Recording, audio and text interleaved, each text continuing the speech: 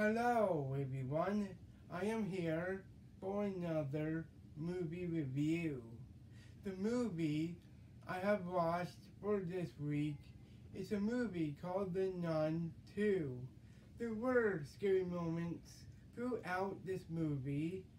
To me, it felt like there was 1 to 2 jump scares in this movie, but I have heard that everyone had mixed feelings about the first movie.